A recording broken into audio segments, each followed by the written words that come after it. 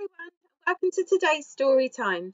The book I've chosen for you today is called When Arthur Wouldn't Sleep. It's about a horse who lives in the same field as Marvin the sheep, who we met a couple of weeks ago. Arthur doesn't like being told when it's bedtime, and he decides to see if he can find a place where he doesn't have to sleep. He ends up floating off to a place in the clouds. I wonder what happens in the story. I hope you enjoy it. When Arthur Wouldn't Sleep. "Come on, Flora," Arthur said. "Let's play jumping." "Shh," Flora mumbled. "It's bedtime. Go to sleep." The butterflies weren't sleeping. The bees were busy buzzing and the grasshoppers were jumping all over the place. "I don't want to go to sleep," grumbled Arthur. Arthur gazed up at the clouds. The more he gazed, the more funny shapes he saw. Then he started feeling very light. Slowly, he started going up and up and up. Soon he met a hippo.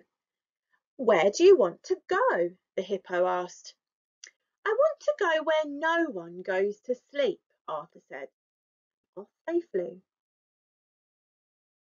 "This is your stop," said the hippo. A ladybird was waiting for Arthur. "Come with me," said the ladybird, "but don't forget, no sleeping." Soon they arrived at a party. What a party!